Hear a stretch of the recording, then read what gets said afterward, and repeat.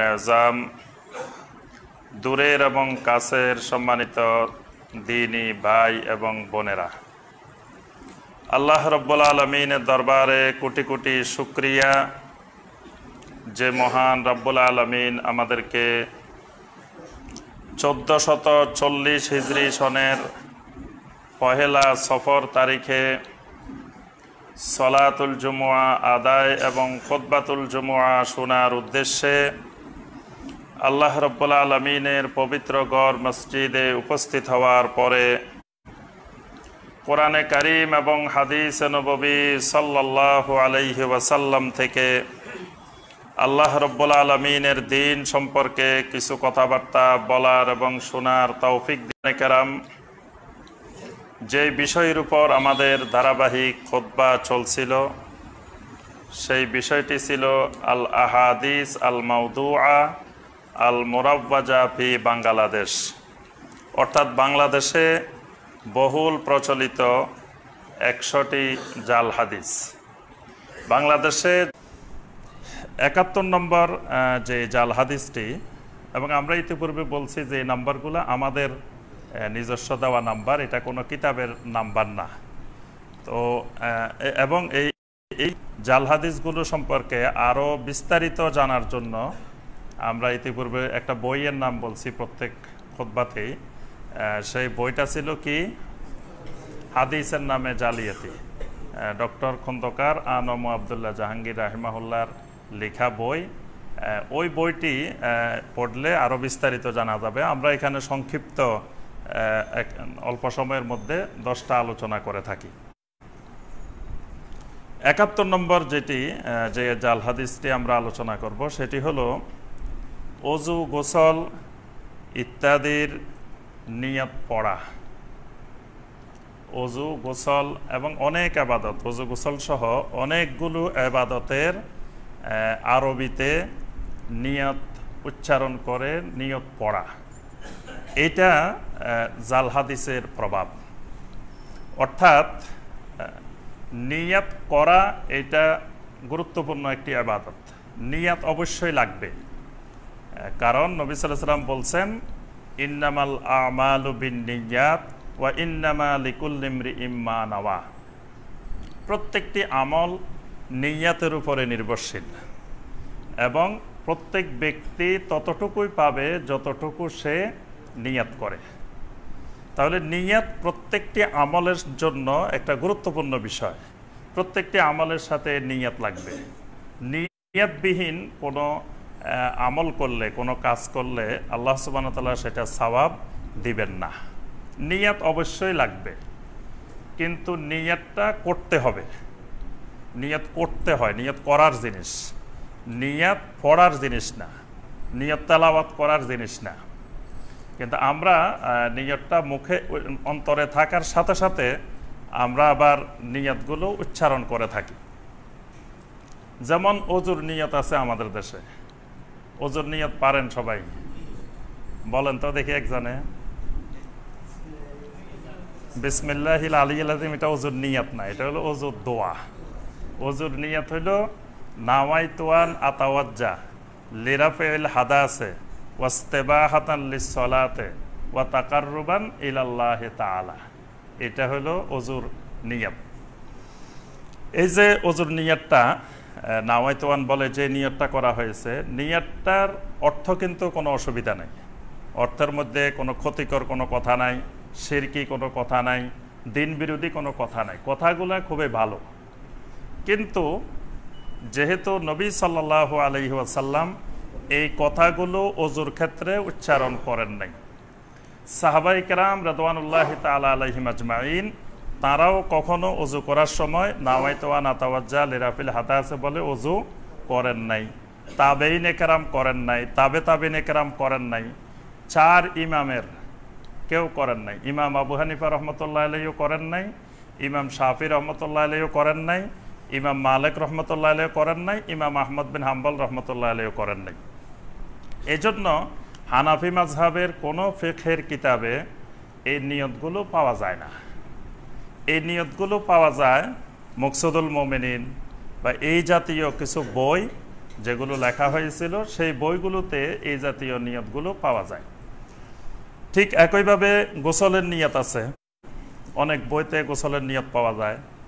তারপরে প্রত্যেকটা বিষয়ের সলাতের প্রত্যেক রাকাতের প্রত্যেক ওয়াক্তের নিয়ত পাওয়া যায়।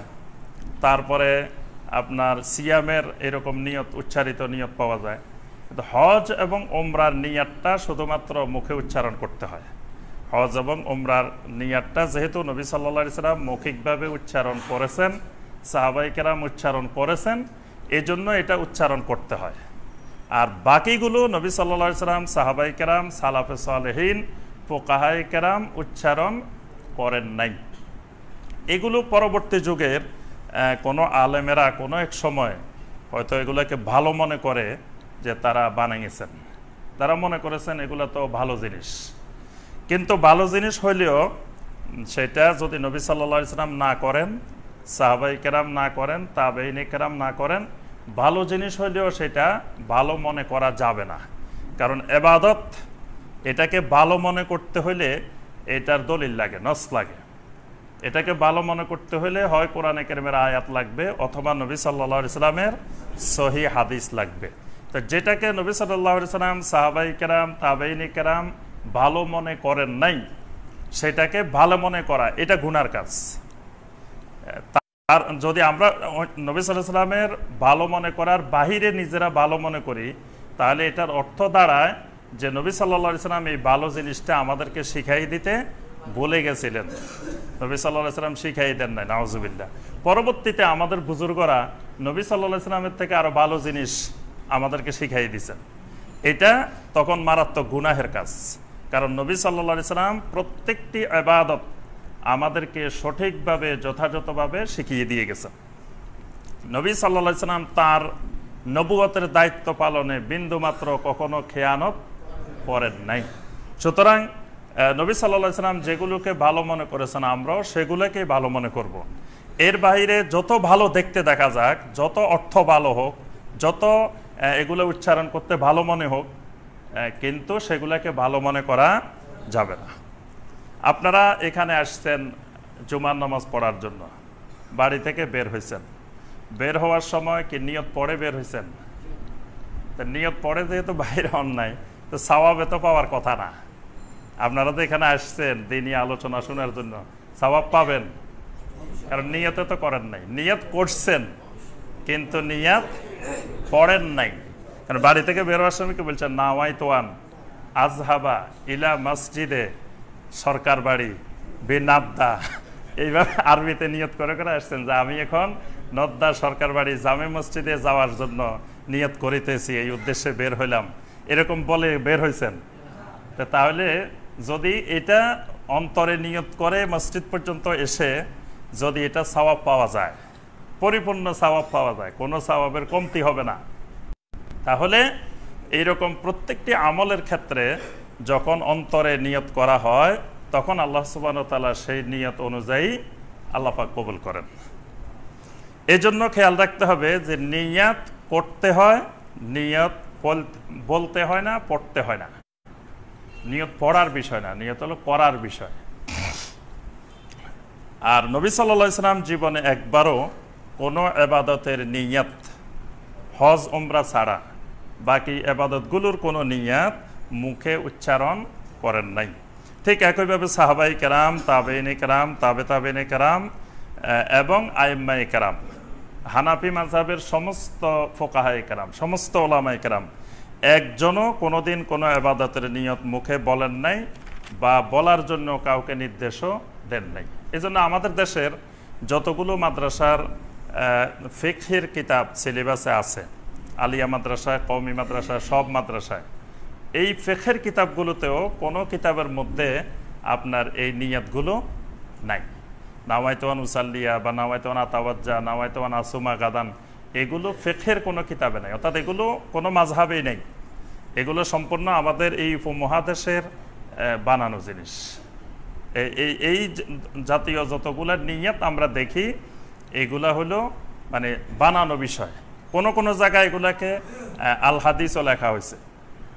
তো ওই অনেকেই ওই জায়গায় বিভ্রান্তের শিকার হয়েছেন যে ইন্নামাল আমালু বিন্নিয়াত, যে নবী সাল্লাল্লাহু আলাইহি ওয়াসাল্লাম বলছেন প্রত্যেকটা জিনিসের নিয়ত লাগে।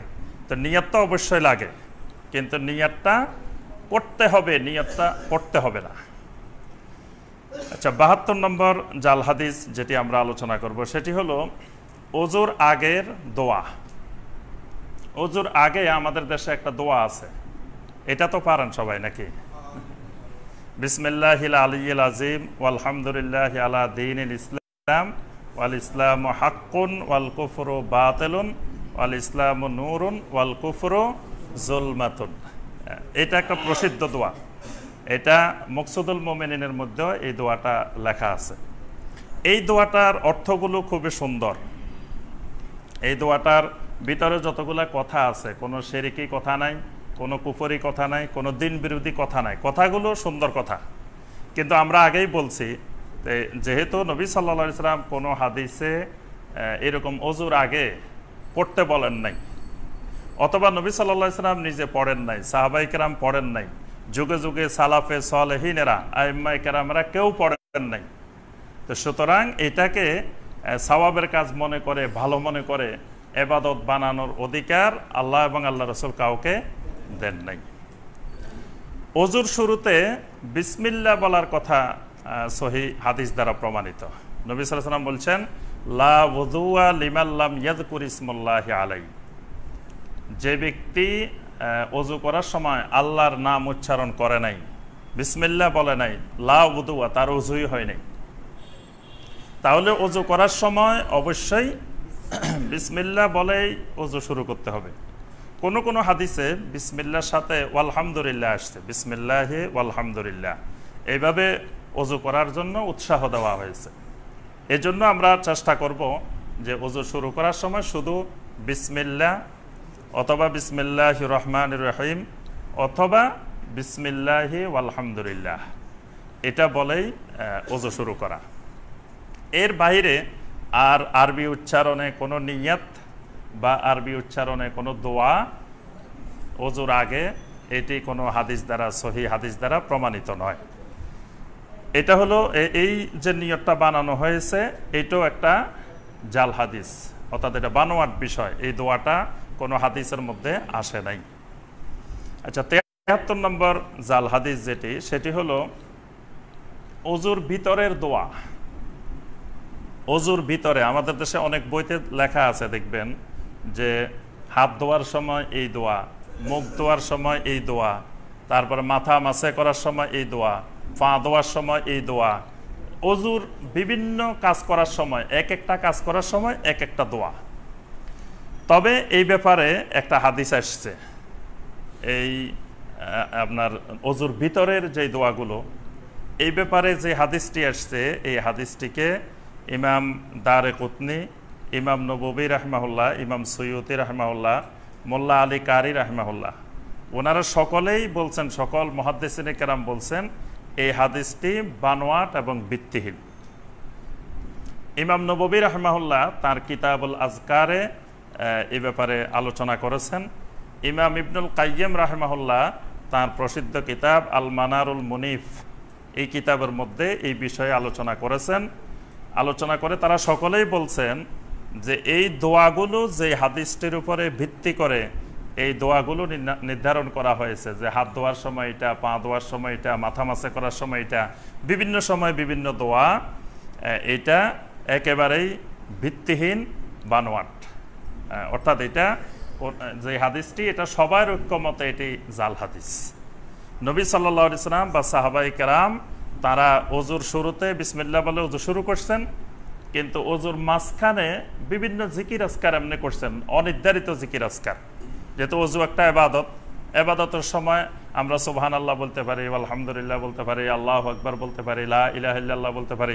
ওযু চলতে থাকবে মৌখিকভাবে কিছু জিকির আজকার, কিন্তু সুনির্দিষ্ট করে যে এই হাত ধোয়ার সময় এটা বলতে হবে, পা ধোয়ার সময় এটা বলতে হবে, এই সময় এটা বলতে হবে, এই ধরনের নবী সাল্লাল্লাহু আলাইহি ওয়াসাল্লাম থেকে কোনো দোয়া বর্ণিত নেই। 74 নম্বর জাল হাদিস যেটি আমরা আলোচনা করব সেটি হলো ওযু করার সময় কোনো কথা না বলা। আমাদের দেশে দেখা যায় যখন অজু করে সবাই, তখন বলে যে অজুর সময় কোনো কথা বলা যাবে না, অজু করতেছেন শুধু চুপচাপ অজু করেন, কোনো কথা বলবেন না। তো মূল কথা হলো অজু একটা ইবাদত, ইবাদতের সময় কথাবার্তা না বলাই ভালো। জিকির আজকার করা, এই সময় মনোযোগের সাথে অজুর, যাতে কোনো অংশ আপনার শুকনা না থাকে, মনোযোগের সাথে সুন্দরভাবে অজু করা, এটা ভালো জিনিস। কিন্তু নবী সাল্লাল্লাহু আলাইহি ওয়াসাল্লাম কোনো হাদিসে অজুর সময় কথা বলতে নিষেধ করেন নাই। তো যেটি নবী সাল্লাল্লাহু আলাইহি ওয়াসাল্লাম নিষেধ করেন নাই, সেটি আমরা নিষেধ করার কোনো অধিকার নাই। তো আমরা যদি নিষেধ করি, বুঝতে হবে যে শরীয়ত আমরাই বানাই। তো যেহেতু যারা শরীয়ত প্রণেতা হলো আল্লাহ সুবহানাহু ওয়া তাআলা এবং আল্লাহ পাক আল্লাহ রসুল সাল্লাল্লাহু আলাইহি ওয়াসাল্লামকে শরীয়ত বুঝাই দেওয়ার জন্য দায়িত্ব দিয়েছেন। তা আল্লাহ সুবহানাহু ওয়া তাআলা এবং আল্লাহ রসুল সাল্লাল্লাহু আলাইহি ওয়াসাল্লাম যেগুলো আমাদেরকে বুঝাই দিয়েছেন, যেখানে কোনো নিষেধাজ্ঞা আরোপ করেন নাই, সেখানে আমার আপনার কোনো নিষেধাজ্ঞা আরোপ করার অধিকার নাই। এজন্য অজুর সময় যদি কোনো প্রয়োজন হয় কথাবার্তা বলার, তাহলে কথাবার্তা বললে অজুর কোনো অসুবিধা হয় না। যেমন সলাত আর তাওয়াফ দুইটা একই ধরনের ইবাদত। সলাতও অজুবিহীন আদায় করা যায় না, তাওয়াফও অজুবিহীন করা যায় না। কিন্তু সলাতের ভিতরে কথা বলা যায় না। সলাতের ভিতরে, নামাজের ভিতরে কোনো কথা বললে নামাজ ভেঙে যাবে, কিন্তু তাওয়াফের ভিতরে কোনো কথা বললে তাওয়াফ ভাঙবে না। তাওয়াফের ভিতরে কথা বলার অনুমতি আছে। ঠিক অজু একটা ইবাদত, অজুর ভিতরে যদি কোনো কারণে কথা বলার প্রয়োজন হয়, আশেপাশে দুইজনে অজু করতেছে, কোনো জরুরি কোনো কথাবার্তা অজুর মাঝখানে বলে নিচ্ছে, অজুর কোনো অসুবিধা হবে না।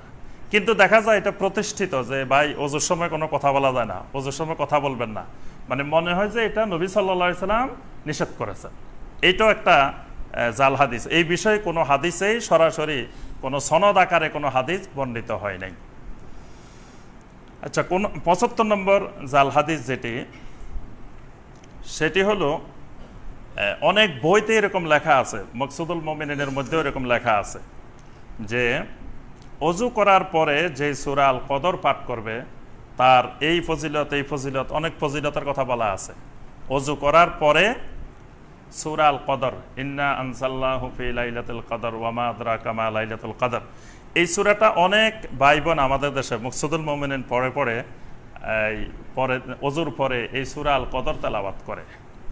কিন্তু সূরা আল কদর তেলাওয়াত সংক্রান্ত কোনো সহি কোনো হাদিস বা হাসান পর্যায়ের কোনো হাদিস আসে নাই। বরং অজু যখন শেষ হবে, অজু শেষ হওয়ার পরে যে দোয়াগুলো পড়তে হবে, সেই দোয়াগুলো হাদিসের মধ্যে স্পষ্টভাবে আসছে। যেমন সহি মুসলিমে আসছে, নবী সাল্লাল্লাহু আলাইহি ওয়াসাল্লাম বলছেন, মা মিনকুম মিন আহাদিন ইয়াতাওয়াদ্দা ফায়ুসবিগুল ওযু। নবী সাল্লাল্লাহু আলাইহি ওয়াসাল্লাম বলেন, কোন ব্যক্তি যখন পরিপূর্ণরূপে ইসবাগুল ওযু করে, ইসবাগুল ওযু, ওযু করতে হবে ইসবাগুল ওযু। ইসবাগুল ওযু মানে মনোযোগের সাথে এবং প্রত্যেকটা অঙ্গ প্রত্যঙ্গ সুন্নতের সাথে যাতে ভালো করে ধৌত করা হয়, কোনো অংশ খালি না থাকে, পরিপূর্ণ ওযু, এটাকে বলা হয় ইসবাগুল ওযু। নবী সাল্লাল্লাহু আলাইহি ওয়াসাল্লাম বলেন, কোনো ব্যক্তি যদি ইসবাগুল ওযু করে, ওয়ায়াকুল, এরপরে ওযু শেষ হওয়ার পরে বলে, আশহাদু আল্লা ইলাহা ইল্লাল্লাহু ওয়াহদাহু লা শারীকা লা ওয়া আশহাদু আন্না মুহাম্মাদান আবদুহু ওয়া রাসূলুহু, এই শাহাদার কালেমাটা, শাহাদাতাইনের কালেমাটা যদি সে পাঠ করে, তাহলে ইল্লা ফুতিহাত লাহু আবওয়াবুল জান্নাতিস সামানিয়া, আল্লাহ রাব্বুল আলামিন তার জন্য জান্নাতের সমস্ত দরজাগুলো ৮টা দরজায় খুলে দেন। সুবহানাল্লাহ। ইয়াদখুলু মিন আইয়িহা শা, সে ৮টা দরজার যে কোনো দরজা দিয়ে জান্নাতে ঢুকে যেতে পারে। সুবহানাল্লাহ, কত বিশাল ফজিলত। রাওয়াহু মুসলিম, সহিহ মুসলিমের হাদিস, যে নবী সাল্লাল্লাহু আলাইহি ওয়াসাল্লাম বলতেছেন যে ওযু শেষ করার পরে এই শাহাদাতাইন পড়ে, আশহাদু আল্লা ইলাহা ইল্লাল্লাহু ওয়াহদাহু লা শারীকা লা ওয়া আশহাদু আন্না মুহাম্মাদান আবদুহু ওয়া রাসূলুহু, আল্লাহ সুবহানাহু ওয়া তাআলা তার জন্য জান্নাতের ৮টা দরজা খুলে দেন। সুবহানাল্লাহ। তাহলে যে ভাইয়েরা ওযু করেন না, নামাজ পড়েন না, তাদের জন্য প্রতিদিন এই বিশাল নিয়ামত থেকে তারা সব সময় বঞ্চিত হয়ে যান, তাদের জন্য জান্নাতের দরজাগুলো একবারও খোলে না। আর যারা আলহামদুলিল্লাহ দৈনিক 5 বার ওযু করি আমরা, 5 বার জান্নাতের 8টা দরজা খুলে দেওয়া হয়। সুবহানাল্লাহ। এরপর আরো নামাজ পড়ার জন্য আরো যখন ওযু করি তখন আরো খুলে দেওয়া হয়। সুবহানাল্লাহ। এজন্য একবার ওযু থাকলে আর ওযু না করলেও চলে। আমার ওযু আছে, দ্বিতীয়বার ওযু না করলেও সালাত হবে, কিন্তু ওযু করাটা উত্তম। একটা ওযু দিয়ে কিছু ইবাদত বন্দেগি করার পরে আরেকবার ওযু করে নেওয়া, ওযু থাকলেও করে নেওয়া, এটা উত্তম। কারণ ওযু করলে ওই যে ওযুর ফজিলতগুলো পাওয়া যাচ্ছে, যে জান্নাতের 8টা দরজা খুলে যাচ্ছে। আর জামিয়া তিরমিজির মধ্যে এর সাথে আরেকটু বাড়ানো দোয়া আছে, আল্লাহুম্মা জাআলনি মিনাত তাওয়াবিন ওয়া জাআলনি মিনাল মুতাতাহহিরিন। আর সুনান আন-নাসাই মধ্যে আরেকটা দোয়া আছে, সুবহানাকা আল্লাহুম্মা বিহামদিকা আশহাদু আল্লা ইলাহা ইল্লা আনতা আস্তাগফিরুকা ওয়া আতুবু ইলাইক। অর্থাৎ সহিহ হাদিসগুলোতে 3টা দোয়া পাওয়া গেল।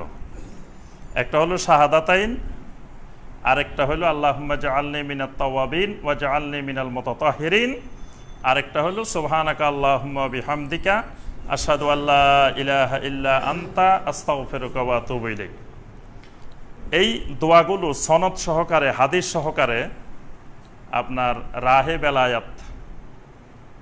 বেলায়াত যে বইটা ডক্টর খন্দকার আব্দুল্লাহ জাহাঙ্গীর রাহিমাহুল্লাহ, এখানে একবার ওযুর পরে কি কি জিকির আজকার করতে হবে হাদিসের মধ্যে সনদ সহ, রেফারেন্স সহ বিস্তারিত বর্ণনা আছে। তো এই যে গুরুত্বপূর্ণ দোয়াগুলো যেগুলো হাদিসে আসছে সেগুলো প্রসিদ্ধ না হয়ে এই জাল হাদিসটা প্রসিদ্ধ হয়ে গেছে যে ওযু শেষ হইলে সূরা আল কদর ইন্না আনজালনাহু ফি লাইলাতুল কদর, অথচ এটা কোনো হাদিসে বর্ণিত হয় নাই। আচ্ছা, ৭৬ নম্বর জাল হাদিস যেটা, সেটা হলো মসজিদে দুনিয়াবি কথা বলা হারাম। এটা আমাদের দেশের অসংখ্য মসজিদে এখন তো সুন্দর করে টাইলসের মধ্যে লিখে দেওয়া হয়, এক সময় হাতে কলমে লেখা হতো, এখন একবারে টাইলসে লেখে। অনেক জায়গায় দেখি মানে জলে একবারে লাইট টাইট লাগাই সুন্দর করে দেওয়া আছে যে মসজিদে দুনিয়াবি কথা বলা হারাম, ব্র্যাকেটে লেখা আছে আল হাদিস। আল হাদিসটা কোন জায়গার আল হাদিস? আল হাদিস হয় সহিহ আল বুখারী হবে, সহিহ মুসলিম হবে, জামিয়া তিরমিজি হবে, সুনানে আবু দাউদ হবে, সুনান আন-নাসাই হবে, সুনান ইবনে মাজাহ হবে, তারপর মুসনাদে আহমদ হবে, যে কোনো একটা হাদিসের গ্রন্থে তো থাকবে। আজ পর্যন্ত কোনো জায়গায় কোনো মসজিদে দেখবেন না যে পাশে লেখা আছে সহিহ আল বুখারী এত নম্বর হাদিস অমুক অধ্যায়, বা সুনান আন-নাসাই অমুক অধ্যায়, এরকম কোনো জায়গায় দেখা যায় না। সব জায়গায় দেখা যায় কি লেখা আছে? আল হাদিস। মানে কোনো এক আমলে কোনো এক ব্যক্তিরা, এবং কেউ কেউ বলছেন এটা অমুসলিমদের একটা বড় ষড়যন্ত্র, যে মুসলিমদের মসজিদগুলো শুধু যে নামাজ পড়বে, আসবে আর যাবে, এখানে আর দুনিয়াবি তাদের সামাজিক, তাদের পারিবারিক বিভিন্ন বিষয় নিয়ে যে কথাবার্তা বলা দরকার, আলোচনা দরকার, এগুলো যেন মসজিদ থেকে চলে যায়, মসজিদ যেন এসব আলোচনা শূন্য হয়ে যায়, এই জন্য এই হাদিস বানাই দিছে আমাদেরকে। এই জন্য মসজিদে লেখা আছে দুনিয়াবি কথা বলা হারাম।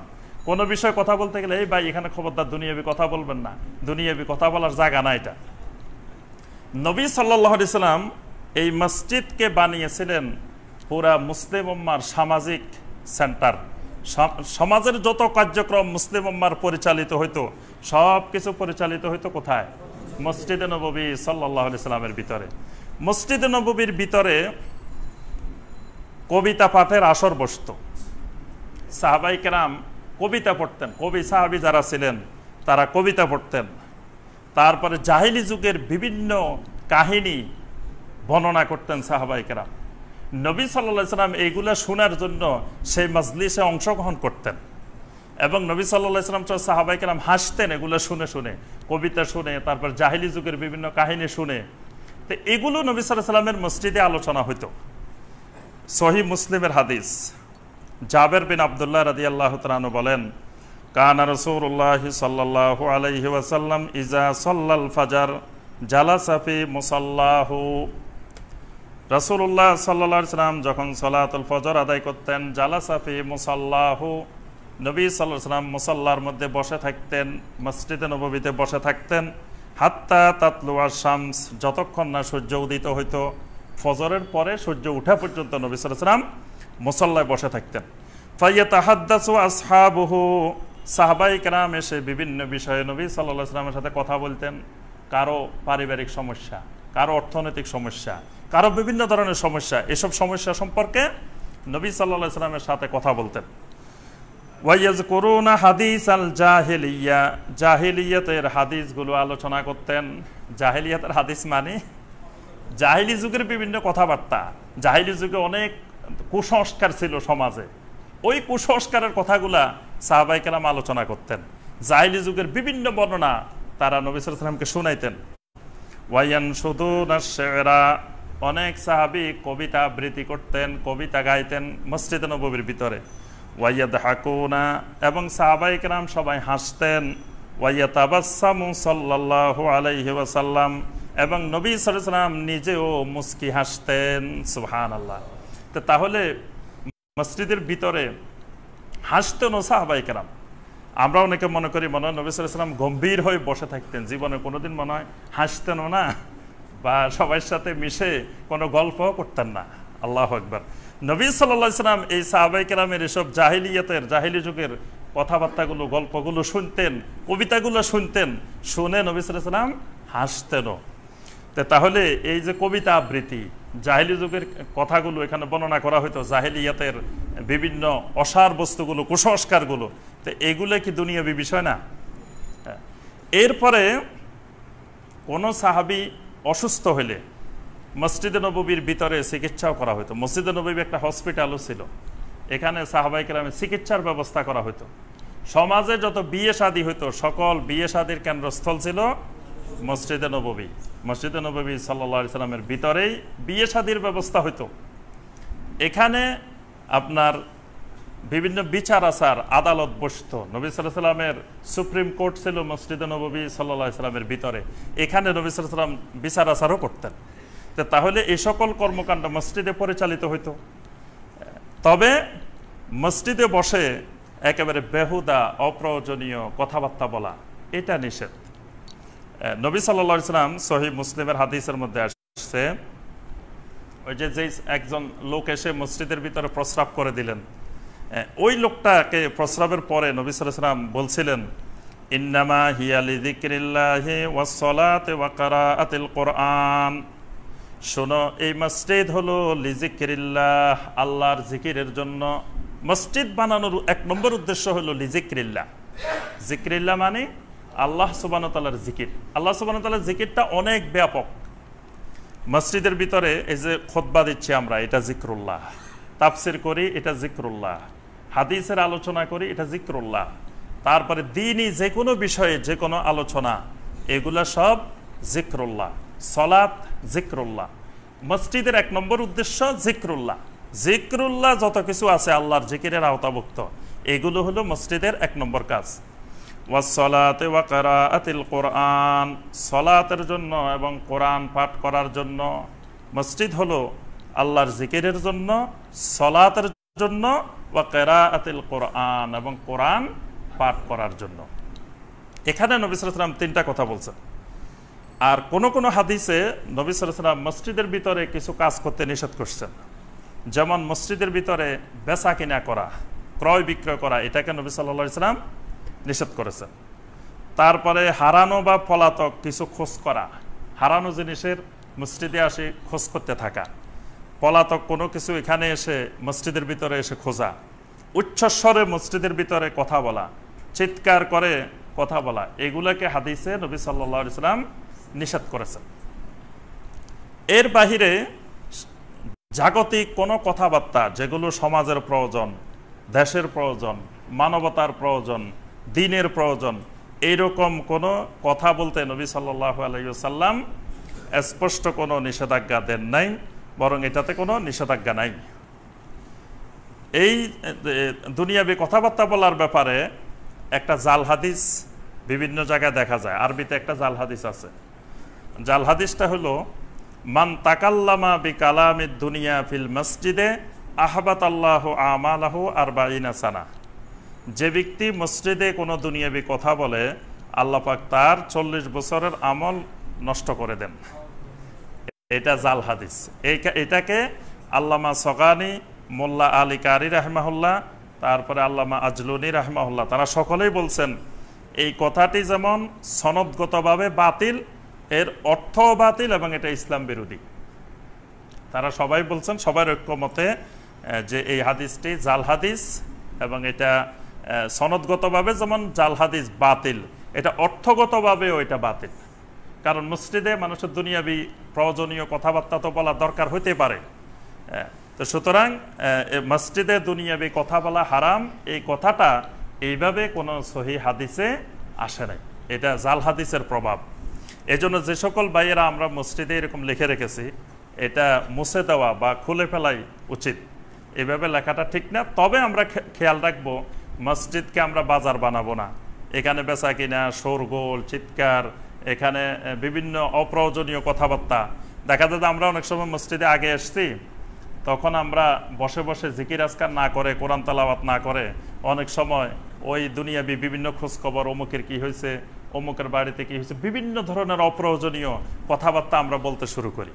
এগুলো না বলে মসজিদে যখন আমরা আগে আসব, তখন আমরা কোরআনে কারিম তেলাওয়াত করব, জিকির আজকার করব, তাসবিহ তাহলিল পড়ব, মসজিদের সময়টাকে আমরা কাজে লাগানোর চেষ্টা করব। কিন্তু দুনিয়াবি কোনো কথাবার্তার প্রয়োজন হইলে সে প্রয়োজনীয় কথাবার্তা বলা যাবে, এই ব্যাপারে কোনো নিষেধাজ্ঞা কোনো হাদিসে আসে না। ৭৭ নম্বর জাল হাদিস যেটি, সেটি হলো আমাদের দেশে যখন আজান হয়, ৫ ওয়াক্ত সালাতের আজান হয়, আজানের সময় দেখা যায় যে কোনো ভাই যে যখন আশহাদু আন্না মুহাম্মাদার রাসূলুল্লাহ বলা হয়, তখন এরকম করেন, এরকম করতে দেখছেন না, যে বৃদ্ধাঙ্গুলির মধ্যে চুমা দিতে থাকেন।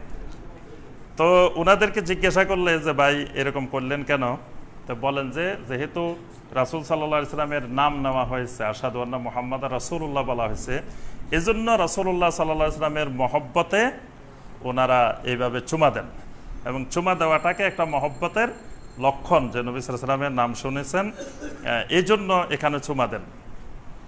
এখন কথা হলো, নবী সাল্লাল্লাহু আলাইহি ওয়াসাল্লামকে মহব্বত করা, নবী সাল্লাল্লাহু আলাইহি ওয়াসাল্লামকে ভালোবাসা অবশ্যই ঈমানের একটি গুরুত্বপূর্ণ অংশ। নবী সাল্লাল্লাহু আলাইহি ওয়াসাল্লামের মহব্বতের সাথে ঈমানের গভীর সম্পর্ক। কিন্তু নবী সাল্লাল্লাহু আলাইহি ওয়াসাল্লামের মহব্বতটা নিজের ইচ্ছা মতো, নিজের পছন্দ মতো মহব্বত করা যায় না।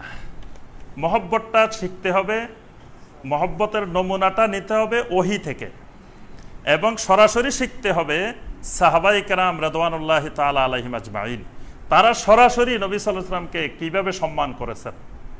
কারণ আল্লাহর জমিনে সাহাবায়ে কেরাম রাদিয়াল্লাহু তাআলা আলাইহিম আজমাইনের থেকে পৃথিবীতে এই পর্যন্ত কেউ বেশি ভালো নবী সাল্লাল্লাহু আলাইহি ওয়াসাল্লামকে বাসতে পারে নাই, কিয়ামত পর্যন্ত পারবেও না। তাহলে ভালোবাসার নমুনাটা, ভালোবাসার পদ্ধতিটা শিখতে হবে সাহাবায়ে কেরাম থেকে। সাহাবায়ে কেরাম যেভাবে ভালোবাসতেন, নিজের ইচ্ছা মতো মন গড়া, যে আমার মনে চাচ্ছে নবী সাল্লাল্লাহু আলাইহি ওয়াসাল্লামকে এইভাবে মহব্বত করি, এরকম মহব্বত হয় না। এরকম মহব্বতকে আল্লাহ সুবহানাহু ওয়া তাআলা মহব্বত হিসাবে কবুল করেন না। যেমন ধরেন, আমরা নবী সাল্লাল্লাহু আলাইহি ওয়াসাল্লামকে সালাম দিব, তো আমাদেরও তো মন চায় নবী সাল্লাল্লাহু আলাইহি ওয়াসাল্লামকে একটু দাঁড়াই সালাম দিই, নাকি? কি বলেন, কথা বলে না? দাঁড়াই সালাম দিলেই তো ভালো। আচ্ছা, তো এখন তাশাহুদের ভিতরে, আত্তাহিয়াতুর মধ্যে নবী সাল্লাল্লাহু আলাইহি ওয়াসাল্লামকে আমরা প্রত্যেক বৈঠকে সালাম দিচ্ছি না? আত্তাহিয়াতুর ভিতরে আমরা প্রত্যেক বৈঠকে নবী সাল্লাল্লাহু আলাইহি ওয়াসাল্লামকে সালাম দিচ্ছি, আসসালামু আলাইকা আইয়ুহান নাবিয়্যু ওয়া রাহমাতুল্লাহি ওয়া বারাকাতুহু। নবী সাল্লাল্লাহু আলাইহি ওয়াসাল্লামকে কি সুন্দর করে সালাম দিচ্ছি। এখন সালামটা কি দাঁড়ায় দিচ্ছি না বসে দিচ্ছি? যদি মহব্বত করে দাঁড়ায় দিই, নামাজ হবে তো অসুবিধা কি? আমরা তো নবী সাল্লাল্লাহু আলাইহি ওয়াসাল্লামকে মহব্বত করছি। যিনি না হইলে নামাজে হইতো না, যে রাসূল না হইলে নামাজে আসতো না, সেই রাসূলকে মহব্বত করছি, আবার নামাজ নষ্ট হইব কেন? বলতে পারি না। আল্লাহ সুবহানাহু ওয়া তাআলা এখানে বাধ্যতামূলক করে দিয়েছেন যে আমার নবীকে সালাম দাও বসে বসে। সেখানে যদি আমার নিজের মন গড়া পদ্ধতিতে আমি যদি সালাম দিতে যাই, যে বসে দাঁড়াই, তাহলে আমার আমও যাইব, সালাও যাইব। বেশি মহব্বত করতে যাই, নামাজে বরবাদ, সব শেষ। আচ্ছা, আমরা খুতবা যখন দিই দাঁড়াই, তখন নবী সাল্লাল্লাহু আলাইহি ওয়াসাল্লামকে সালাম দিই না খুতবার মধ্যে? যদি বলি যে তাশাহুদের মধ্যে আল্লাহ পাক বসে বসে সালাম দিতে বলছে, আমি এখানে দাঁড়াই দিব কেন? এজন্য নবী সাল্লাল্লাহু আলাইহি ওয়াসাল্লামকে সালাম দেওয়ার সময় যদি বসে যাই, তাহলে খুতবা হবে। এটা নবী সাল্লাল্লাহু আলাইহি ওয়াসাল্লামের মহব্বত হবে না, এটা নবী সাল্লাল্লাহু আলাইহি ওয়াসাল্লামের সাথে বেয়াদবি হবে। এখানে দাঁড়ায় দাঁড়ায় দিতে হবে। অর্থাৎ যেখানে আল্লাহ সুবহানাহু ওয়া তাআলা, আল্লাহ রাসূল সাল্লাল্লাহু আলাইহি ওয়াসাল্লাম আমাদেরকে যেখানে যেভাবে শিখিয়ে দিয়েছেন, এটা আল্লাহর জিকির, এটা দাঁড়াইও দেওয়া যায়, বসেও দেওয়া যায়, শুয়েও দেওয়া যায়। যেখানে নির্ধারিত সেখানে নির্ধারিত পদ্ধতিতে, অন্য সময় আমি যে কোনো অবস্থায় দিতে পারি, যেখানে যে অবস্থায় আছি। এই জন্য খেয়াল রাখতে হবে যে নবী সাল্লাল্লাহু আলাইহি ওয়াসাল্লামকে অবশ্যই মহব্বত করতে হবে, কিন্তু নবী সাল্লাল্লাহু আলাইহি ওয়াসাল্লামের মহব্বতের নামে নিজেরা মহব্বতের পদ্ধতি তৈরি করি, যদি অন্যদের উপরে চাপিয়ে দেওয়ার চেষ্টা করি যে আমরা যেই পদ্ধতি বানাইছি এই পদ্ধতিতে যারা নবীকে মহব্বত করবা তারা নবীরা আশেক, আর আমাদের এই পদ্ধতির বাহিরে গেলে তোমরা সব ওহাবি, নবীর দুশমন, নাউজুবিল্লাহ। এই পদ্ধতি করা যাবে না। নবী সাল্লাল্লাহু আলাইহি ওয়াসাল্লামকে মহব্বত সাহাবায়ে কেরামের মতো করতে হবে। এখন এই যে আমরা যে কথাটি জাল হাদিসটি বলতেছিলাম যে আজানের সময় নবী সাল্লাল্লাহু আলাইহি ওয়াসাল্লামের নাম শুনলে যে আঙ্গুল দিয়ে চুমা দেওয়া, চোখের মধ্যে বোলানো, এটার কিন্তু একটা জাল হাদিস আছে। এই হাদিসটার কারণেই এই যারা এই আমল করেন তারা এই হাদিসটার কারণে করেন। একটা হাদিসের মধ্যে এসেছে যে যে ব্যক্তি আজানের এই বাক্যটি শুনে নিজে মুখে বলবে যে আশহাদু আন্না মুহাম্মাদান আবদুহু ওয়া রাসূলুহু রাদিতু বিল্লাহি রাব্বা ওয়া বিল ইসলামি দীনা ওয়া বি মুহাম্মাদিন সাল্লাল্লাহু আলাইহি ওয়াসাল্লাম নাবিয়্যা, আর এই কথাগুলো বলার সাথে সাথে দুই হাতের শাহাদাত আঙ্গুলের ভিতরের দিক দিয়ে দুই চক্ষু মুছবে, তার জন্য শাফাআত পাওনা হবে। হাদিসের মধ্যে বলা হয়েছে সে নবী সাল্লাল্লাহু আলাইহি ওয়াসাল্লামের শাফাআত পাবে। তারপরে আরেকটা হাদিসে বলা হয়েছে যে যখন এই আশহাদু আন্না মুহাম্মাদ রাসূলুল্লাহ বলবে তখন বলবে যে মারহাবান বি হাবিবি ওয়া কুররাতু আইনি মুহাম্মদ বিন আব্দুল্লাহ। এই কথা বললে তার কোনোদিন চোখ উঠবে না, চোখের দৃষ্টিশক্তি নষ্ট হবে না, এরকম লেখা আছে অনেক জায়গায়। এই যে কথাগুলো বলা হয়েছে এই কথাগুলো সম্পূর্ণরূপে বানোয়াট। এই হাদিসগুলোকে সকল মুহাদ্দিসিনে কেরাম, মোল্লা আলী কারি রাহিমাহুল্লাহ, ইমাম সাখাবি রাহিমাহুল্লাহ, ওনারা সকলেই বলছেন যে এই হাদিসগুলো হাদিসের কোনো প্রসিদ্ধ গ্রন্থে সহিহ হাদিস হিসাবে আসে নাই, এগুলো সব বানোয়াট কথা। বরং সহিহ হাদিসে যেগুলো আসছে সেগুলো হলো যে আজান যখন হবে নবী সাল্লাল্লাহু আলাইহি ওয়াসাল্লাম বলছেন ইজা সামি'তুমুল মুআজ্জিন ফাকুলু মিসলা মা ইয়াকুল, যখন মুয়াজ্জিন আজান দিবে মুয়াজ্জিন যা বলবে তোমরাও তাই বলবে। সুম্মা সাল্লু আলাইয়া, এই সহিহ মুসলিমের এই হাদিসে বলা হয়েছে নবী মুয়াজ্জিন যা বলবে তোমরাও তাই বলবে। আর অন্য আরেকটি হাদিসে বলা হয়েছে যে শুধুমাত্র হাইয়া আলাস সালাহ এবং হাইয়া আলাল ফালাহ এই দুইটা বলার সময় তোমরা বলবে লা হাওলা ওয়ালা কুওয়াতা ইল্লা বিল্লাহ, আর বাকিগুলো সব মুয়াজ্জিন যা বলবে তোমরাও তাই বলবে।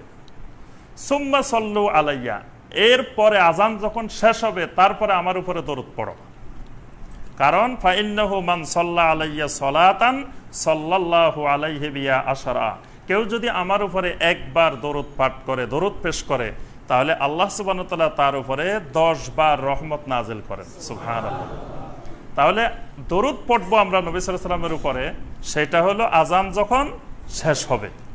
যখন আশহাদু আন্না মুহাম্মাদ রাসূলুল্লাহ, তখন আমাদের দেশে অনেক ভাইকে শোনা যায় যে আশহাদু আন্না মুহাম্মাদ রাসূলুল্লাহ না বলে যে সাল্লাল্লাহু আলাইহি ওয়াসাল্লাম। এটাও সুন্নতের খেলাফ, কারণ নবী সাল্লাল্লাহু আলাইহি ওয়াসাল্লাম বলছেন মুয়াজ্জিন যেটা বলে তোমরাও সেটা বলো। তো মুয়াজ্জিন কি বলে? সাল্লাল্লাহু আলাইহি ওয়াসাল্লাম। মুয়াজ্জিন বলে না, মুয়াজ্জিন বলে আশহাদু আন্না মুহাম্মাদার রাসূলুল্লাহ।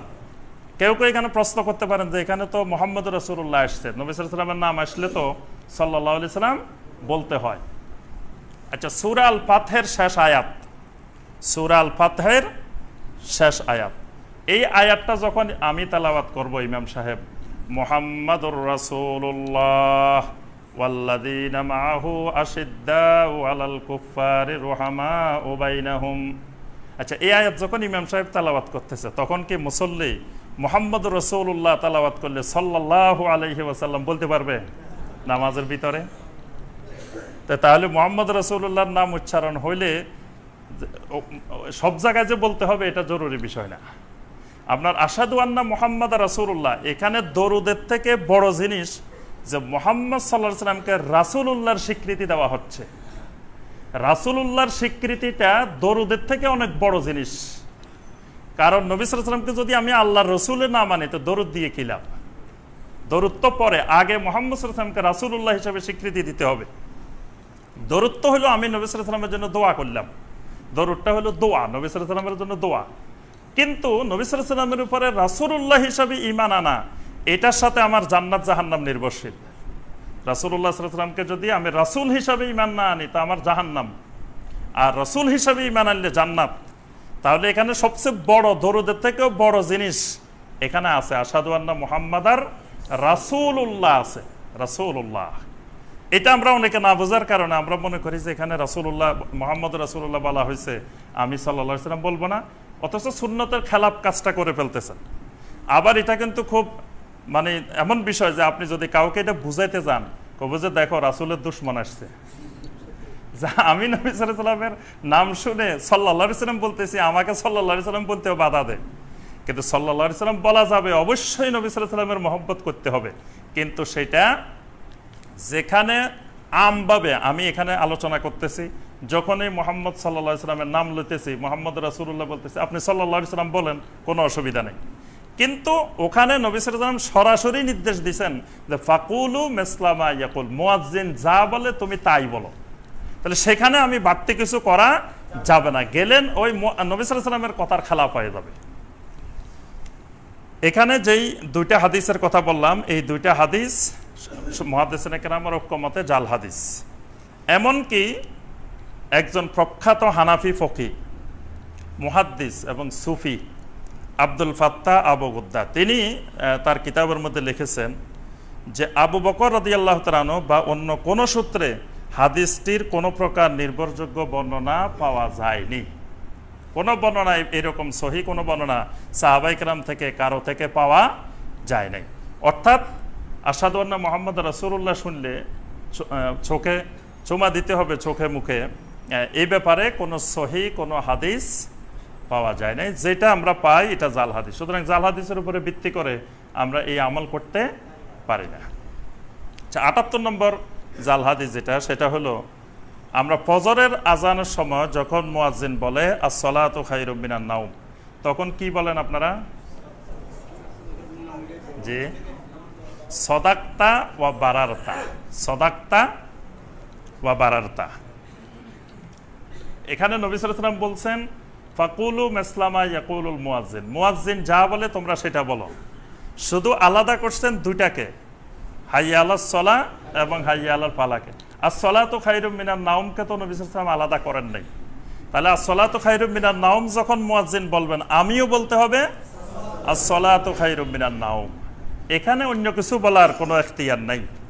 এখানে যেই বিভিন্ন বইতে লেখা আছে, যখন আস-সালাতু খায়রুম মিনান নাওম বলবে, তখন আপনি বলবেন সদাক্তা ওয়া বারারতা। কথাটা ভালো যে সদাক্তা ওয়া বারারতা, মানে আপনি সত্য কথা বলছেন, সঠিক কথা বলছেন এবং আপনি অনেক নেকি লাভ করছেন, কথাটা সুন্দর। কিন্তু নবী সাল্লাল্লাহু আলাইহি ওয়াসাল্লাম বলছেন এখানে মুয়াজ্জিন যা বলবে তোমরাও তাই বলো। এই কথাটা, এখানে যে কথাটা সদাক্তা বারারতা, এটা মোল্লা আলী কারি রাহমাহুল্লাহ বলেন এই কথাটা ভিত্তিহীন এবং বানোয়াট। ৭৯ নম্বর জাল হাদিস যেটি, সেটি হলো আজানের মধ্যে, আজানের পরে আমরা দোয়া পড়ি।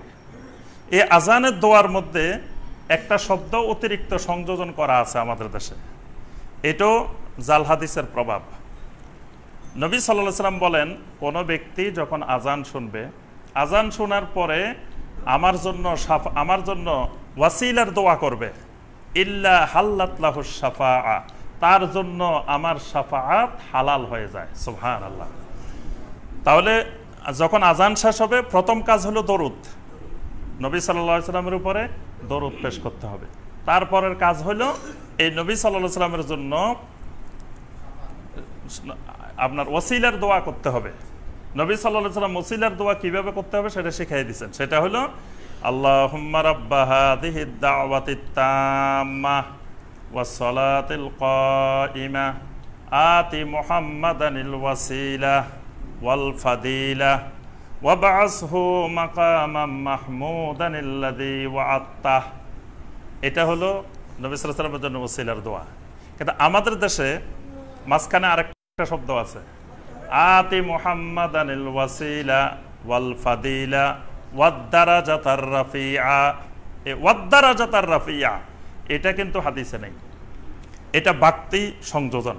এই ওয়াদ দারাজাতার রাফিআ এই বাক্যটি একেবারে ভিত্তিহীন এবং মিথ্যা হাদিস নির্ভর, অর্থাৎ এটা কোনো হাদিসে এভাবে ওয়াদ্দারাজাতার রাফিয়া আসে নাই।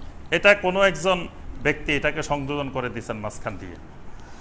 আরেকটা আছে ইন্নাকা লা তুখলিফুল মিয়াদ, লাস্টের এটা বাইহাকির মধ্যে, বাইহাকির সুনানে কোবরার মধ্যে আছে, তবে এই হাদিসটি অত্যন্ত দুর্বল। যে হাদিসে ইন্নাকা লা তুখলিফুল মিয়াদ আসছে এটা অত্যন্ত দুর্বল হাদিস। তো অত্যন্ত দুর্বল হাদিস হিসাবে এটার উপরও আমল জরুরি না।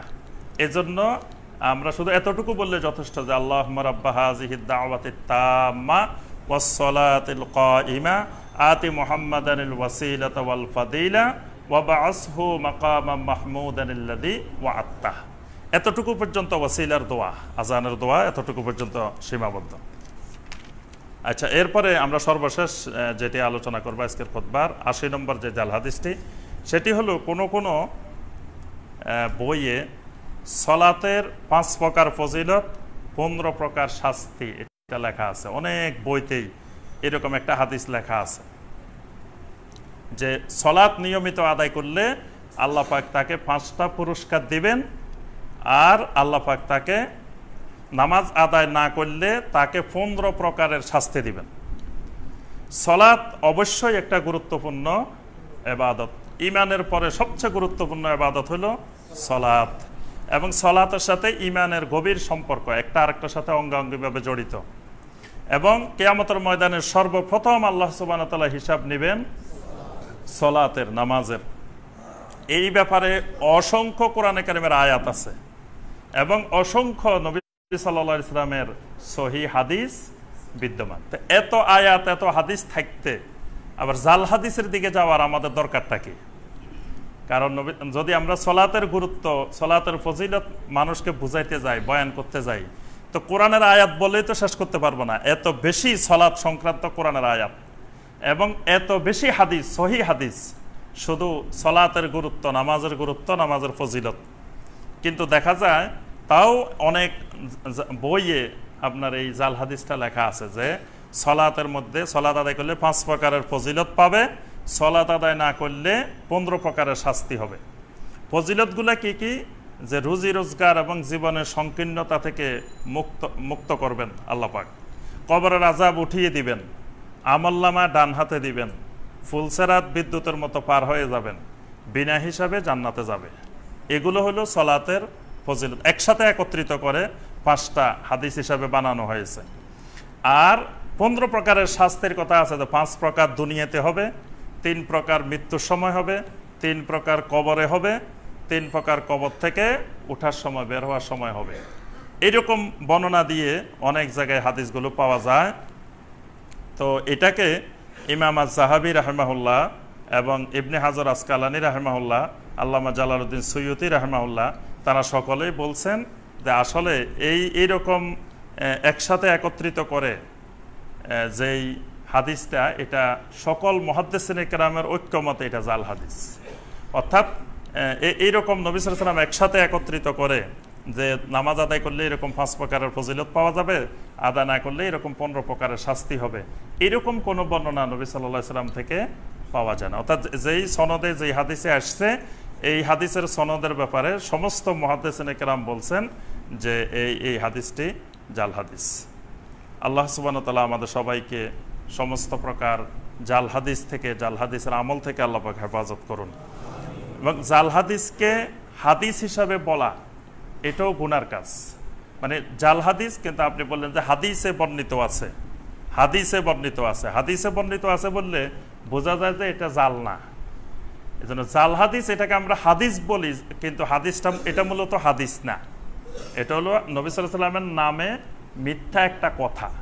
তো মিথ্যা কথাটা যেহেতু নবী সাল্লাল্লাহু আলাইহি ওয়াসাল্লামের নামে হয়, এই জন্য বলা হয় এটা জাল হাদিস।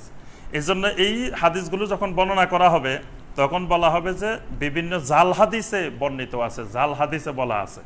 হাদিসে বর্ণিত আছে এই কথা বললে বোঝা যাবে যে এটা সহিহ হইতে পারে, হাসান হইতে পারে, বা দঈফ হইতে পারে, হাদিসে বর্ণিত আছে। এই জন্য এগুলোকে হাদিস হিসাবেই কোথাও উল্লেখ করা যাবে না, বর্ণনা করা যাবে না, বয়ান করা যাবে না। এগুলোর প্রচার হাদিস হিসাবে করা যাবে না, এগুলো করতে হবে জাল হাদিস হিসাবে। আল্লাহ সুবহানাহু ওয়া তাআলা আমাদের সবাইকে সকল প্রকার জাল হাদিস থেকে আল্লাহ পাক হেফাজত করুন। আমাদের সবাইকে কোরআন এবং সুন্নাহর উপরে ইস্তেকামত থাকা তৌফিক দান করুন। আমাদের সকলের আমালগুলোকে আল্লাহ পাক কোরআন এবং সহি হাদিস অনুযায়ী করার তৌফিক দান করুন। সমস্ত প্রকার শিরিক বেদাত থেকে আমাদেরকে আল্লাহ পাক দূরে থাকার তৌফিক দান করুন। তাওহীদ এবং সুন্নতের উপরে ইস্তেকামত থাকার আল্লাহ পাক তৌফিক দান করুন। আমিন ইয়া রাব্বাল আলামিন। সুবহানাক আল্লাহুম্মা বিহামদিকা আশহাদু আল্লা ইলাহা ইল্লা আনতা আস্তাগফিরুকা ওয়া আতুবু ইলাইক। আসসালামু আলাইকুম ওয়া রাহমাতুল্লাহি ওয়া বারাকাতুহু।